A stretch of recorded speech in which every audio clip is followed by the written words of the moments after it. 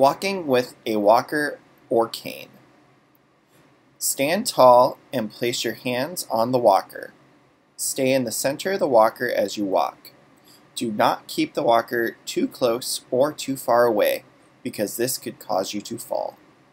Roll the walker forward and step forward first with your operative or bad leg, and then take a small step forward with your non-operative or good leg.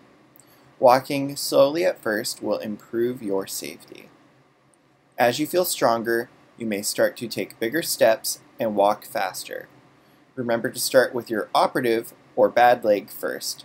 Continue to roll your walker smoothly forward as you step forward with your non-operative or good leg. This will help you to walk faster and more naturally. Walking with a cane. Place the cane about 4 to 6 inches to the front and side of you, and step forward matching the cane with your operative or bad leg first. Then step beyond your cane with your good or non-operative leg.